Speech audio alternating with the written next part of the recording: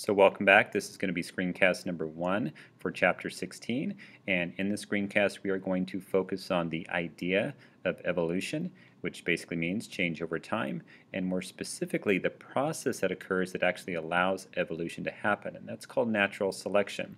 Now we're also going to discuss a person by the name of Charles Darwin, and a lot of his ideas, a lot of his thinking were the thoughts that actually were used to come up with the idea that things actually do change over a long period of time. Now what we're going to do is we're going to kind of combine 16.1 and 16.2 out of your textbook, but a lot of the information we're going to look at is going to come primarily from 16.2. So a lot of the evidence that was collected by Charles Darwin was actually collected during his travels on the HMS Beagle, and these travels actually occurred over a period of about 5 years. Now, all of the evidence that he had collected during those 5 years helped him to develop his theory of biological evolution. Now, evolution simply means to change over a period of time. Now, we're not talking about a single individual changing over a period of time. We're actually talking about a species that would change over a period of time. Now, his idea of biological evolution was used to explain how modern organisms, in other words, organisms we might see today, actually evolved through the idea of descent from a common ancestor. Now, as he traveled, he had noticed 3 distinct patterns of biological diversity. Now, the idea of diversity is basically differences. Now, differences that he had noticed in all of the different organisms, both plants and animals, that he had seen during his 5 years of travel. Now, one thing that he had noticed was that species vary globally. So different yet similar animal species, they inhabited separate but ecologically similar habitats around the globe. So for example, if you look at the birds we have over here on the right-hand side, we have an ostrich, an emu, and we have a rhea. All of these birds actually look very similar to each other. They're flightless birds. They have very large legs, very powerful legs, pretty long necks, and of course these birds can't fly. Now each one of these birds occurs on a different part of the globe. So in other words, they really didn't have any contact with each other. In fact, some of them are separated by pretty significant oceans. But because of the habitat that they evolved in, they basically evolved to be very similar to each other. Now the second thing that we looked at, or the second thing that Darwin noticed, was that species do vary locally. So Darwin noticed that different yet related animal species often occupy different habitats within that same local area. Now in the video that I had you watch, Darwin's Dangerous Idea, he had discussed the idea of the finches and how each of the finches in the Galapagos had developed a different type of beak based on their feeding behavior. And so that would be a good example of how species vary locally.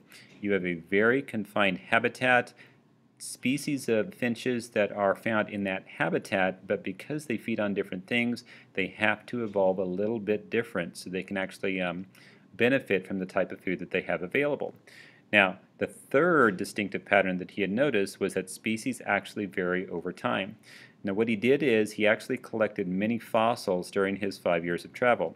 And what he had noticed is that these fossils, which are simply the preserved remains or traces of ancient organisms, he noticed that some of the fossils of extinct animals looked very similar to living animals of that time. So over here you can see an example of an armadillo down here towards the bottom, and it looks very similar to a fossilized animal that no longer exists today. So again, kind of lending support to that idea that evolution actually occurs.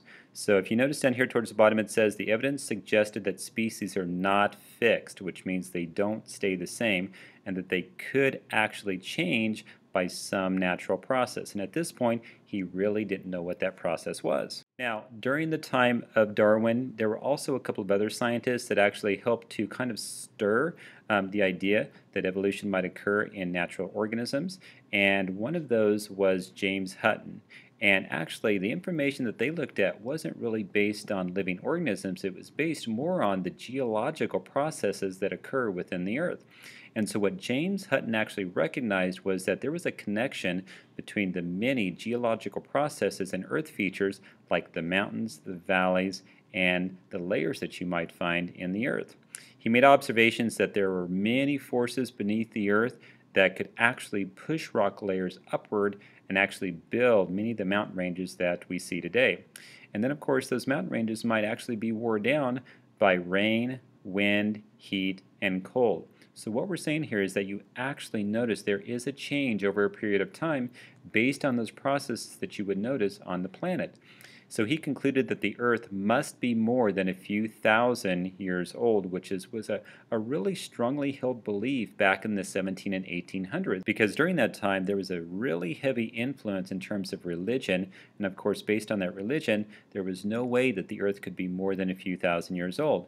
So Hutton actually introduced the concept of deep time, basically stating that in order for these different processes to occur, it must take many, many years, and we're not talking a few thousand, we're talking millions of years for these processes to happen. Another individual by the name of Charles Lyell also had very similar beliefs to Hutton, and he felt that the laws of nature are considered constant over a period of time, and that anything that happened in the past can be explained by observing all the processes that still occur in the present. And they gave that a special name. They called that Uniformitarianism.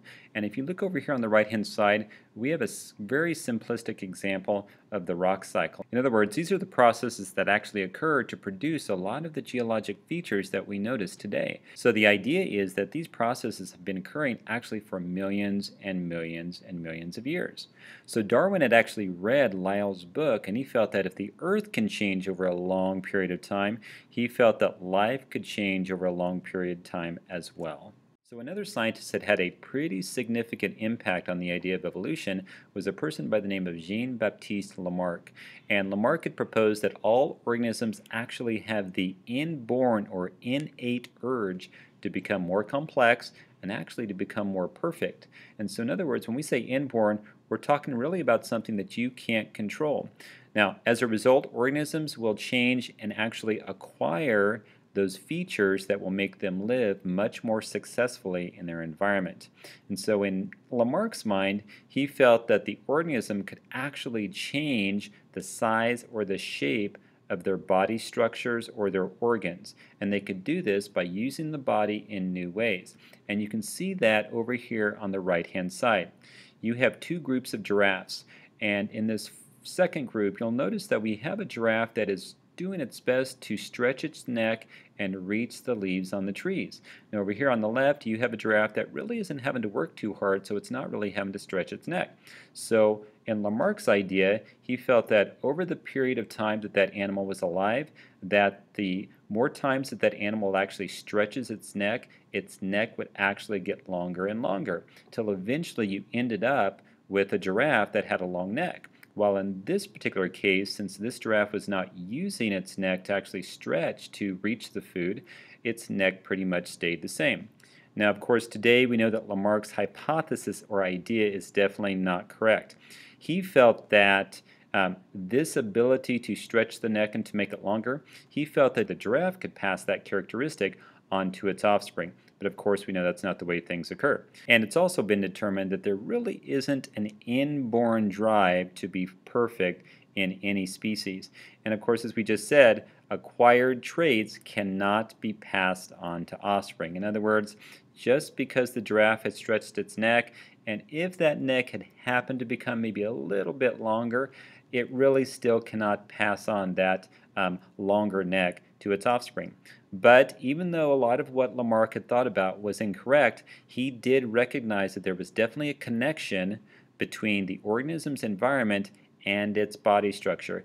It just didn't happen the way that he thought it did.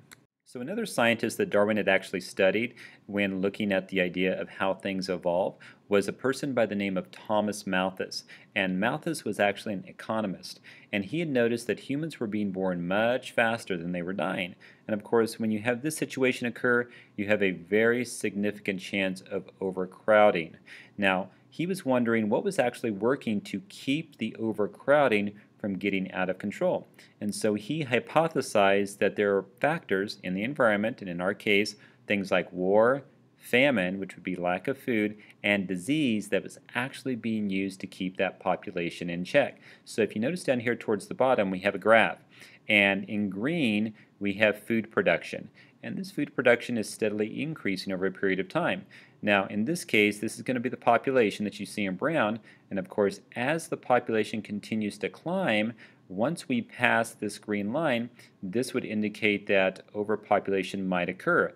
But it really doesn't occur to a significant extent because, again, we have those factors that help to keep the population in check. We have war, we have famine, and we have disease. As we had said, Darwin studied the work of this man, and he felt that this concept applied even more to other organisms. He wasn't sure exactly how, but he was even more convinced after his studies of Malthus that species actually evolved. So the final idea that actually helped to solidify the idea that evolution actually occurs was the idea of artificial selection. And the word you really want to pay attention to here is the word artificial. In other words, we have breeders out there, whether it's plants or animals, that know that organisms definitely do vary. And this variation can definitely be passed on to the offspring. So in artificial selection, nature will provide the variation and the human gets the opportunity to select those animals that they want to bring together to produce new offspring, or it could be those plants as well. And we want to bring those animals or plants together because we want to make sure we get the offspring that are the most useful to us. In other words, if you look up here to the upper right, you're going to notice we have definitely two varieties of dogs. And there was a time where somebody had looked at this variety of dog that you see right here. They found characteristics in a litter of puppies, and they felt that this would be a good characteristic to sort of make sure it got passed on to the offspring. So those puppies were selected out, and those were the puppies that were used for breeding. Same thing goes for this type of dog. If you look at a Chihuahua, for example, very small size, very compact.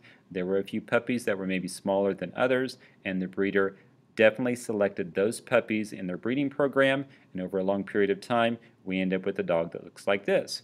Now, Darwin felt that this variation in nature provided the raw materials for evolution. So in other words, this is something that actually happens in nature as well, only humans don't have the opportunity to make the selection. Now down here towards the bottom you can see different varieties of pigeons, and these are pretty significant because actually Darwin was a breeder of pigeons, and if you notice these three pigeons look very different from each other, and they're different because breeders selected the characteristic that they wanted and they bred those birds together and they ended up with the outcome that you see here. So again, humans were able to choose which animals, or again like we said, it could be plants as well, to bring together to get the desired outcome. Alright, so that's going to finish up our first screencast for Chapter 16.